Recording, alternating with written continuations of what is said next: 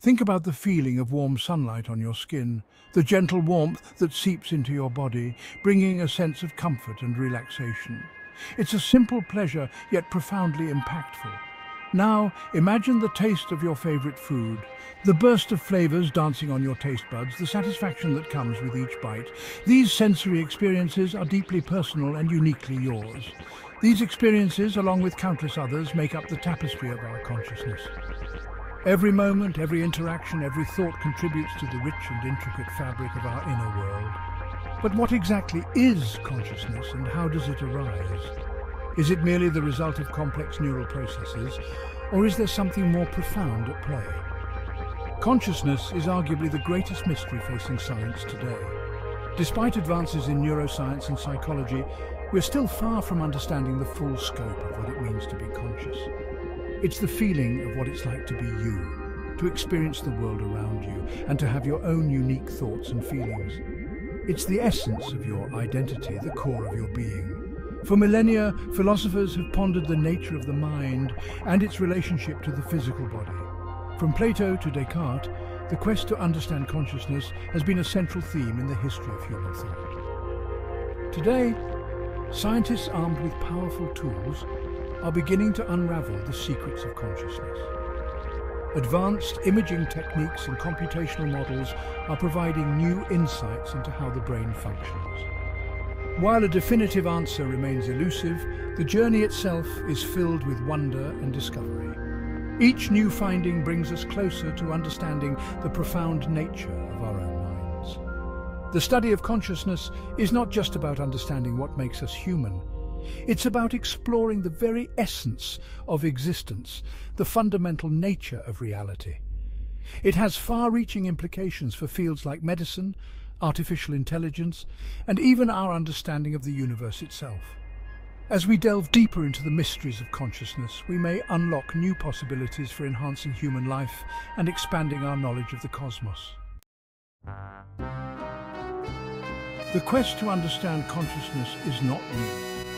Ancient Greek philosophers like Plato and Aristotle grappled with the mind-body problem, debating whether the mind was separate from the body or an integral part of it. Centuries later, René Descartes, a prominent figure in the scientific revolution, proposed his famous idea of dualism.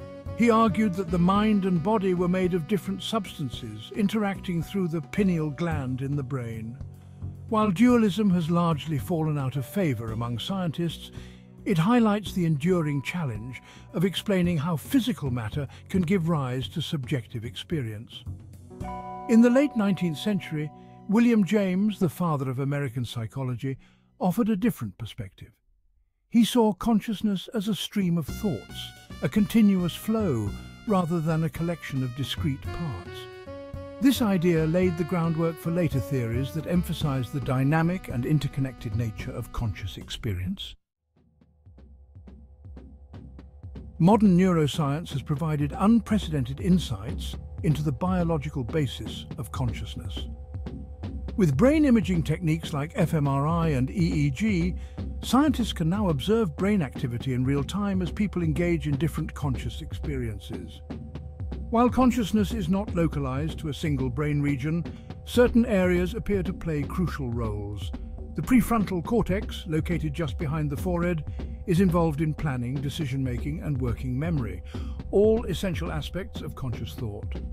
The thalamus, a structure deep within the brain, acts as a relay station, integrating sensory information and sending it to other cortical areas. However, it's important to remember that correlation does not equal causation. Just because a brain area lights up during a particular task doesn't necessarily mean it's the sole cause of that experience.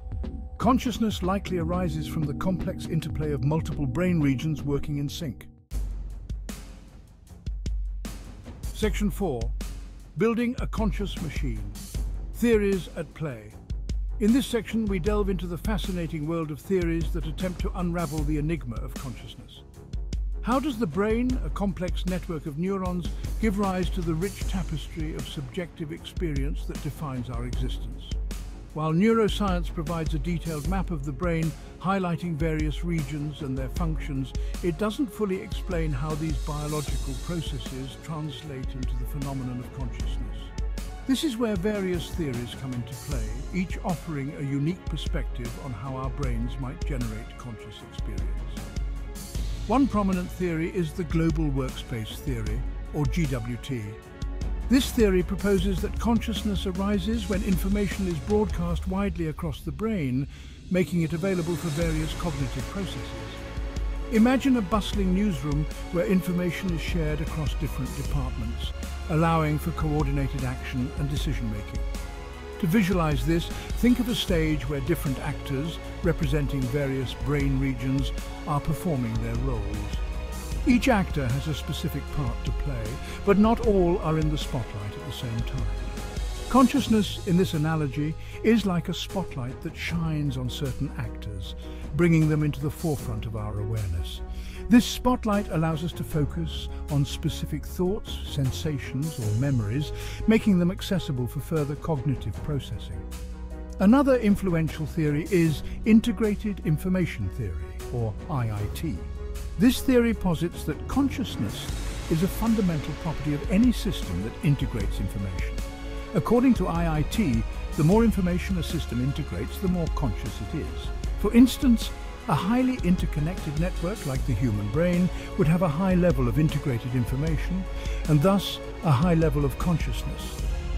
This theory has profound implications for understanding not just human consciousness, but also the potential for consciousness in other systems. Interestingly, IIT has been used to argue that even simple systems like a thermostat might possess a basic form of consciousness. While this idea is still a topic of debate, it challenges our traditional notions of what it means to be conscious. Finally, we have the higher order thought, or HOT theory. This theory suggests that consciousness arises from our ability to have thoughts about our thoughts. In other words, it's not just about having experiences, but also about being aware that we are having those experiences. This self-awareness, or metacognition, is seen as a hallmark of human consciousness. It allows us to reflect on our thoughts, evaluate our actions, and plan for the future. This ability to think about thinking is what sets us apart from other species. For example, being aware that you are thinking about consciousness right now is an example of a higher order thought.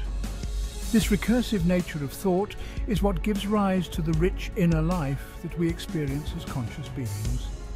As we continue to explore these theories, we move closer to understanding the profound mystery of consciousness and the potential for building truly conscious machines. Section 5, the hard problem, the ever-elusive qualia. While these theories offer valuable frameworks, they struggle to address what philosopher David Chalmers famously dubbed the hard problem of consciousness. This problem is not just about understanding the mechanisms of the brain, but about grasping the essence of subjective experience. This problem centers around the subjective, qualitative nature of experience, often referred to as qualia. Qualia are the individual instances of subjective conscious experience. Qualia are the raw feels of experience, the redness of red, the sweetness of sugar, the bitterness of coffee, and the pain of a headache. They are the building blocks of our sensory world. The pain of a headache, for instance, is not just a signal sent to the brain, it is a deeply personal, subjective experience that is difficult to quantify or fully explain. While we can describe these experiences and correlate them with brain activity, mapping out which neurons fire when we see red or taste sweetness, the hard problem asks why they feel the way they do. Why do these neural activities give rise to the rich tapestry of subjective experience?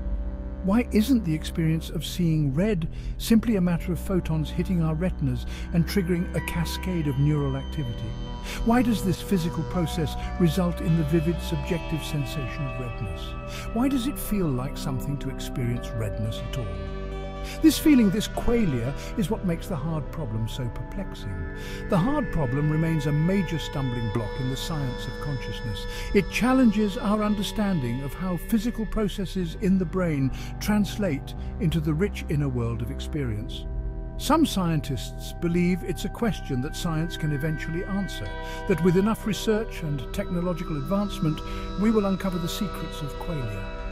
While others argue that it might be forever beyond the reach of empirical investigation, they suggest that the subjective nature of qualia might be something that science, with its objective methods, can never fully grasp. This ongoing debate continues to fuel research and philosophical inquiry, pushing the boundaries of what we know about the mind and consciousness. Section 6. Beyond the brain, consciousness in the world. The study of consciousness is not limited to the confines of the human skull. Researchers are also exploring the possibility of consciousness in other animals. Do dogs dream? Can octopuses solve problems consciously? These questions challenge our anthropocentric view of consciousness and raise ethical considerations about our treatment of other species. Furthermore, some philosophers and scientists are exploring the idea of panpsychism, the view that consciousness is a fundamental property of the universe itself. While this idea might seem radical, it offers a potential solution to the hard problem by suggesting that consciousness is not something that emerges from matter, but rather a fundamental aspect of reality.